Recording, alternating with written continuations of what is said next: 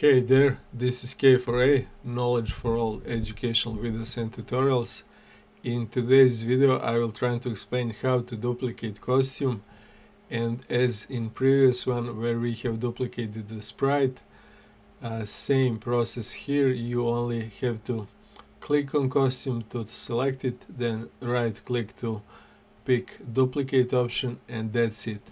That will make copy of your costume. On our screen we have a cat on some field with tree and some apples on the tree.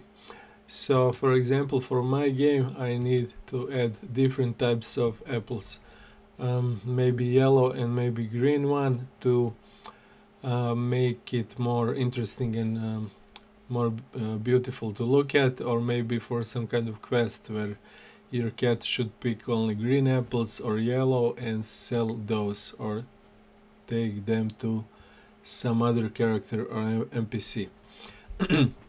So if we click on those apples which we have duplicated like this, right click duplicate, and those were sprites, all of those are same, they are red. If I click on costumes, all of them have only one costume, and that's all cool. Some sprites have more than one costumes or images in them, like this cat, it has two costumes, and some sprites have only one.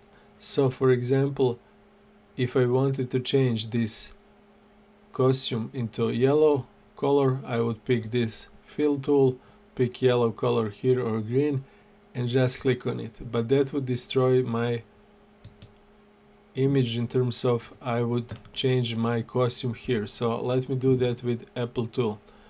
I will pick the yellow color, I will pick this paint bucket fill tool and click it. But see now at apple here costume, and see the apple on the screen how it changes. Yeah, why is that so? As we have learned before, because this sprite apple 2, it has only one costume. So you can say that sprite is that costume, or that costume represents that sprite. They are the same because there is only one costume in that sprite. It's the same image. And for the cat, or for example for this girl Abby, we cannot say that. Why is that so? Because when I go to costumes for Abby, I see 4 different costumes. So the one which I pick here will be the one which is representing the Abby on the screen. So you have to understand that one sprite can have more than one costume, and the costume you pick here will be the one which will show on the screen, which is sometimes good or sometimes what you need. But for example, we see here now with our apple that we have changed now the color to yellow, and okay, maybe that's what we needed here. Let's change this one to some kind of green. Yeah, so this is apple tree green. Okay, this looks great, and that's what we needed more or less. I will rename it to green apple, this one to yellow apple, just to be, and this one to apple 4 to red apple. So I have now red apple, green apple, yellow apple, and this one was starting apple, just apple. Okay, so now my game designer says, okay, this is cool, but I also want to have this in my game.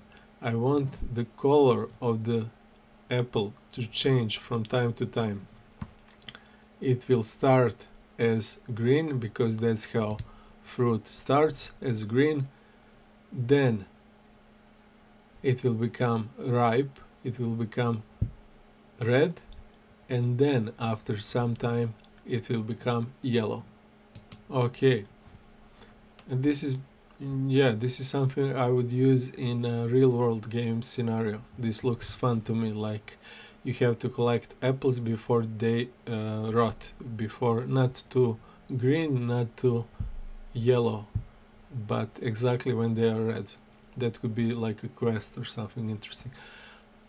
Okay, so if I go to red apple, I have red. If I go to green apple, I have green. If I go to yellow apple, I have yellow.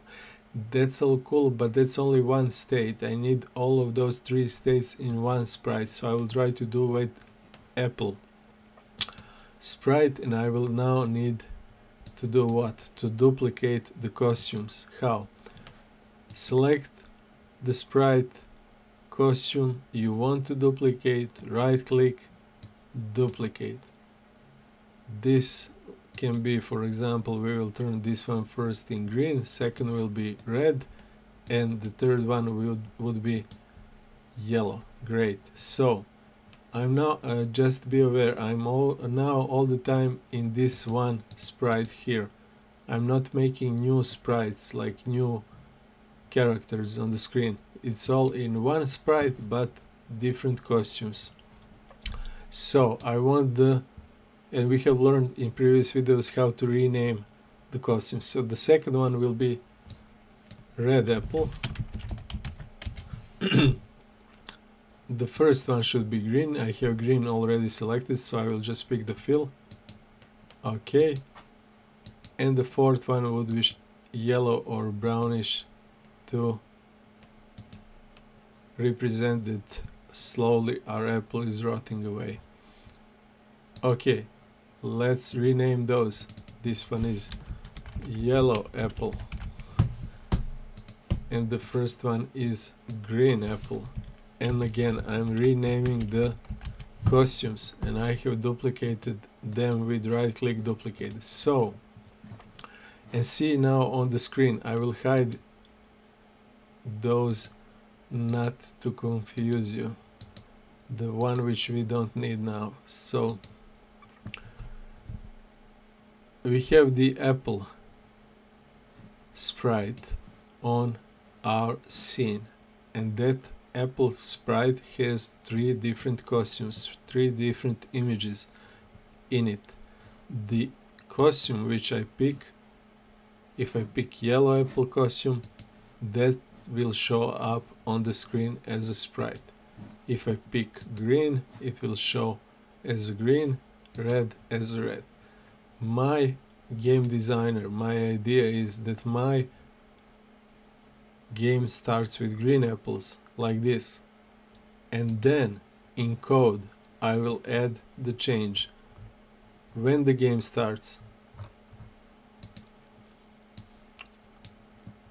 I want my look to be which? Green apple. And then do what? Wait for 3 seconds, or yeah, 3 seconds, and then do what? Change to another costume. Which one? Red apple. And that's where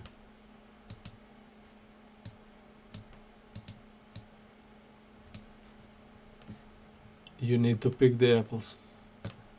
Then I can duplicate those. Then wait for 3 seconds and do what? Change to yellow apple. And then maybe wait for 3 more and disappear, like the apple is rotten, it's disappeared. And this looks like a fun game to me. I would maybe turn this into a full game tutorial.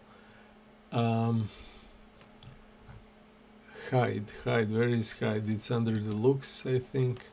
Yeah, hide. Okay, so you see how we have duplicated the same costume, red apple, and turned it into different costumes, rename those, and use the code now. And now my game should start with green apple, wait for 3 seconds, turn into red, wait for 3 seconds, turn into yellow, wait for 3, and disappear. So let's try that if it works.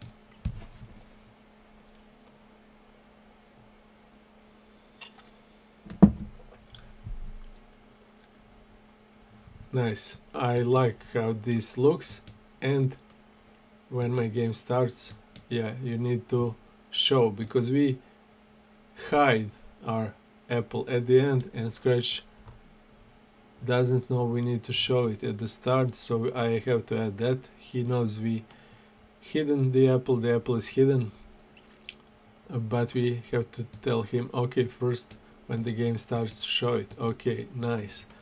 And what we have learned before, and what I was talking all this time, that you, when you code something, when you make something work in Scratch or any other game engine or application, and you need to copy that feature, it's much easier to do that when this is already tested and working, and now all I have to do is duplicate, and now we will have a couple of those behaving the same, and we can change this game, the feature.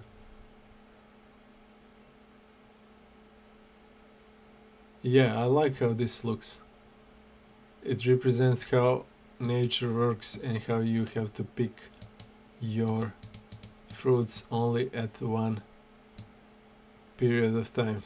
Okay, nice.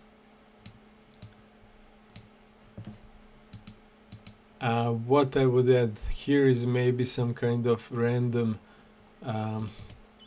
time, not maybe 3 seconds, but to make those apples maybe randomly changing color, and maybe some finer color change. That's it. Yeah, maybe also position random and so on, but that's another topic and another video, another tutorial maybe, because yeah, write in the comments. I would like to make some kind of game like this if you also need it. I'm also into farming games. I like them, and yeah, we will do that in the future for sure. See you then, see you in next videos, and thanks for watching.